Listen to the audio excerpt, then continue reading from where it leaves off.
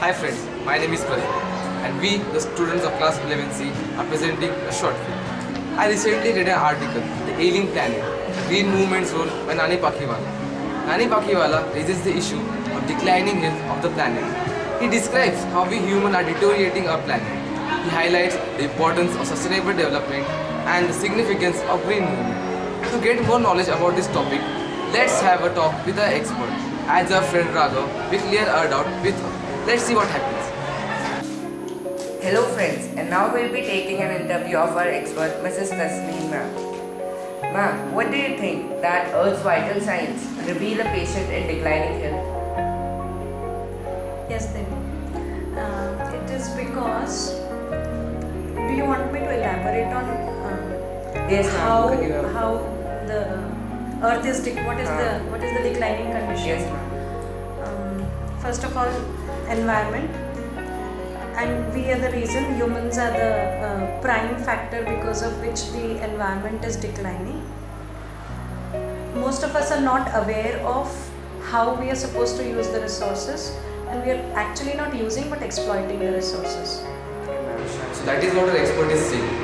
Earth is in a very critical state right now, and it is a potential threat for our human existence. And you know who is responsible for it? It's we human. Yes, we are. In the name of advancement in science and technology and development, we are claiming resources. We are exploiting them.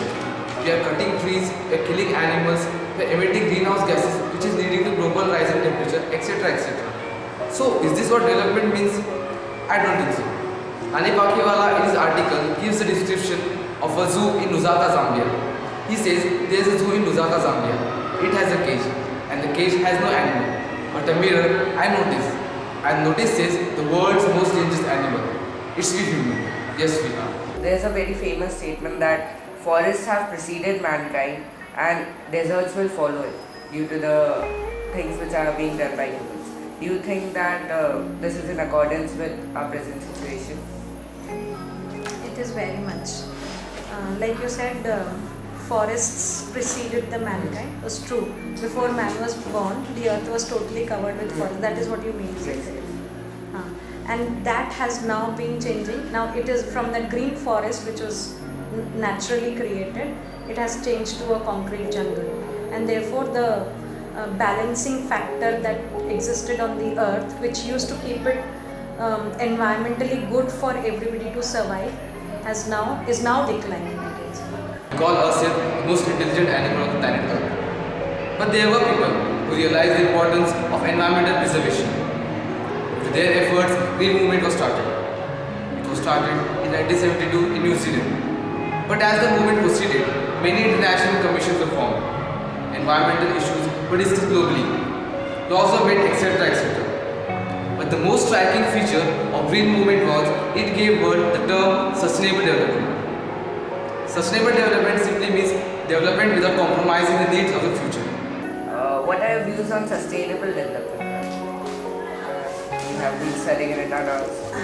So when it is said sustainable development, children only know two things about it. That development should not harm the environment, and it should be done in keeping in mind the needs of the future generation.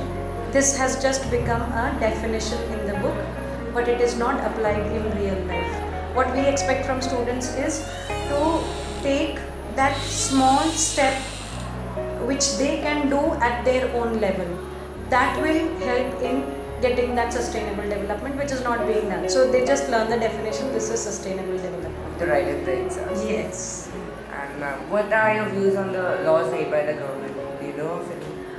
Yes, there are a lot of laws that have been made by the government, and not only that the government has made laws, but the government has understood that without the help of the community, the government will alone not be able to implement these laws. So there are so many laws that the government has formulated in which the community itself is becoming a part of it. For example, the joint forest management. The joint forest management was an initiative started by the government, but it is actually they're taking help of the community to restore the forests in local. Green movement shifted from the mechanistic view to the holistic, ecological view of the world.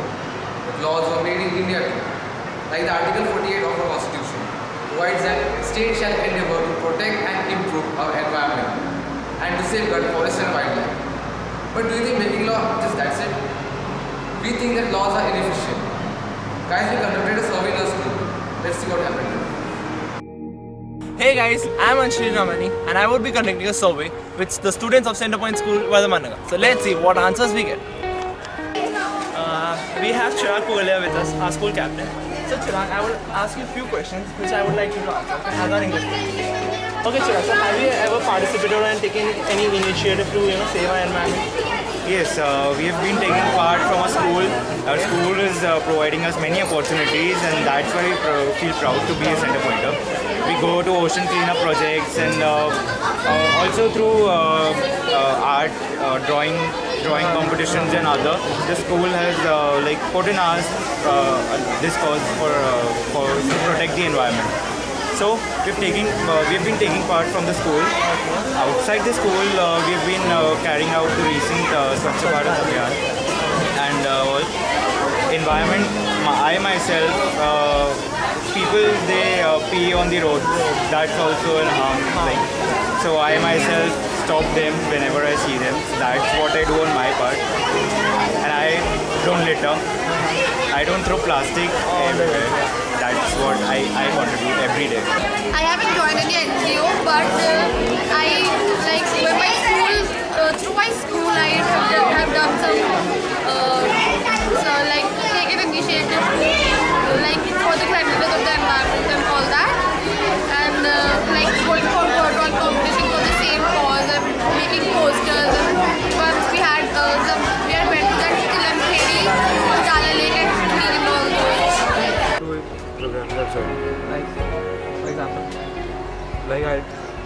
We undertook Swachhata Abhiyan also in our school. Yes. Okay. That we cleaned the area near the Jain Mandir. Okay. That I've taken part, and a conservation project.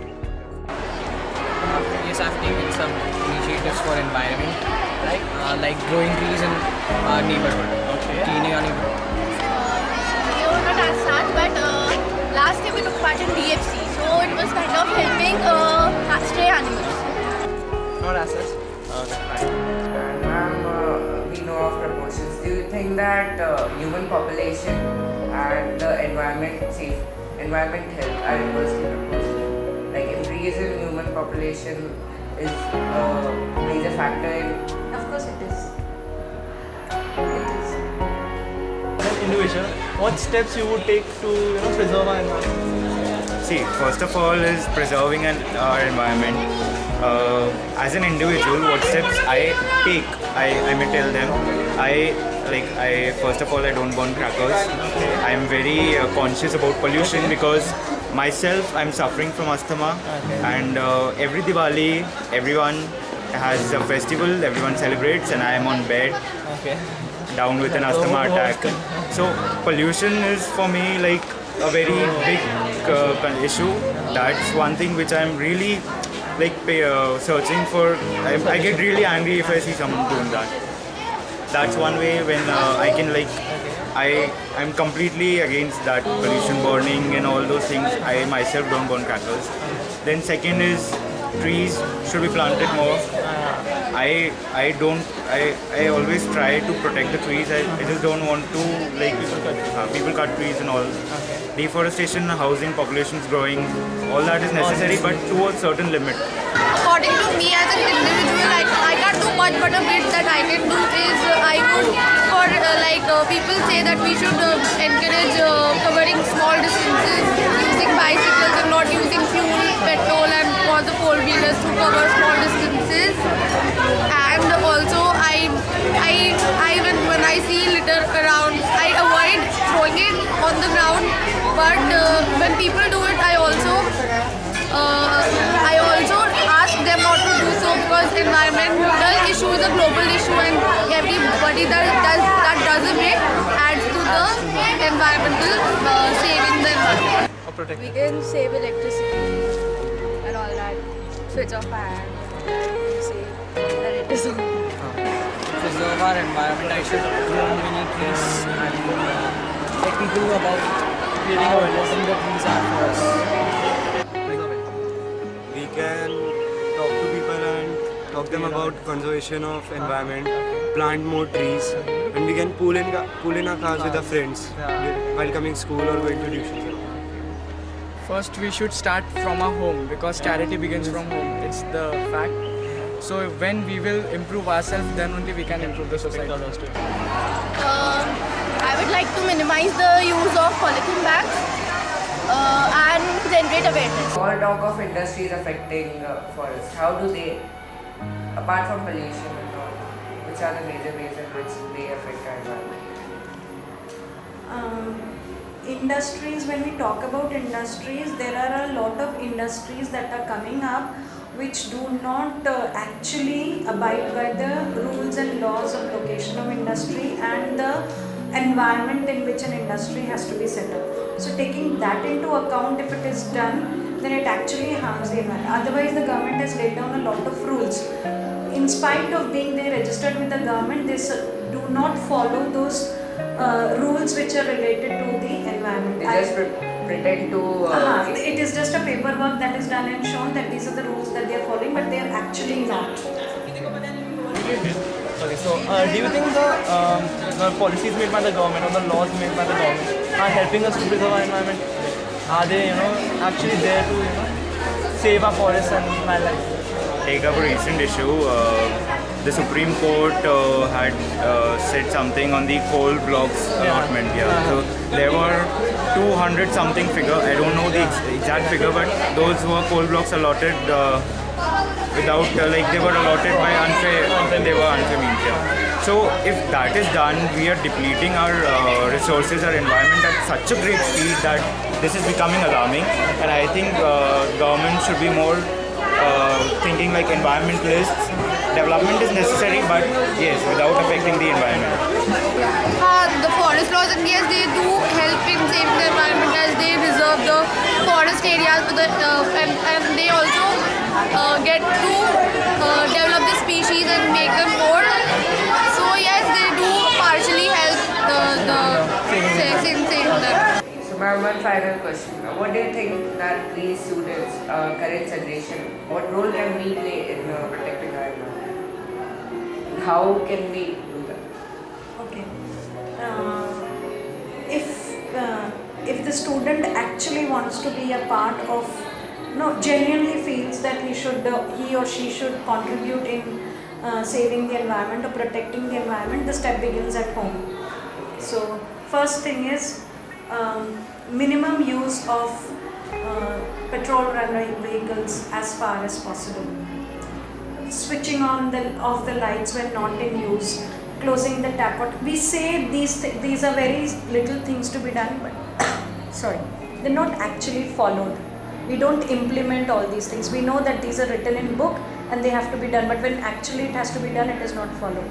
So if the small step is taken by every student in the school, it will be a big step towards saving the environment. So what are your views on sustainable development? See, sustainable development in today's conditions is required because the resources we all know are depleting really fast, and a time is going to come, like this is all general, but still this has a lot of importance because time is going to come when all these resources will be like searched for, they'll be left in very less quantity, and also to think of our future generations.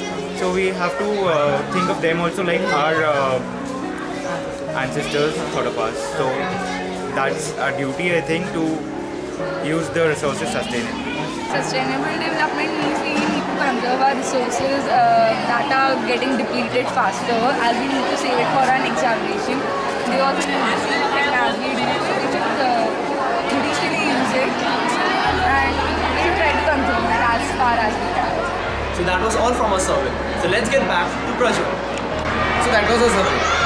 Now we would like to present some stats.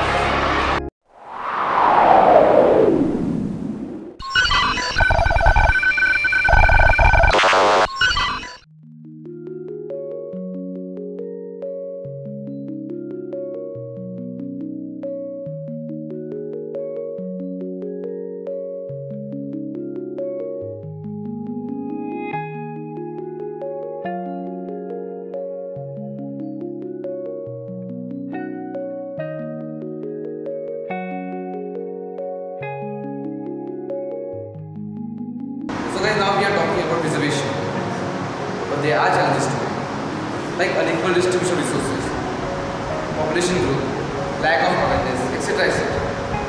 But we need to overcome all these challenges and we need to make a greener and a better place to live.